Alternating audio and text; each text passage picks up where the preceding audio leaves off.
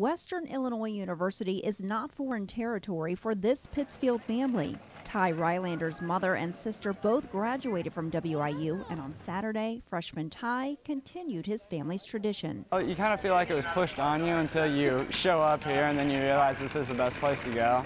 It's like family coming here anyway.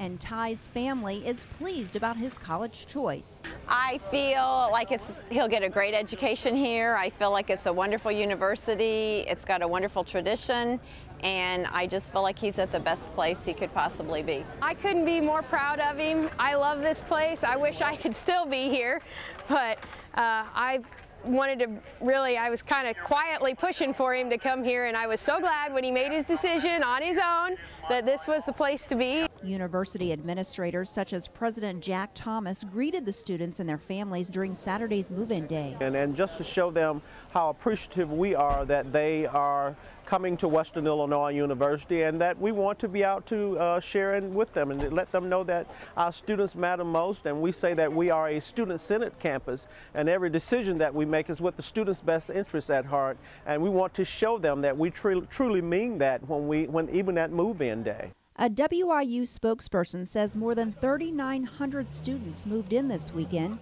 1,585 of whom were new. Raja Maples, KHQA TV 7 News, Macomb.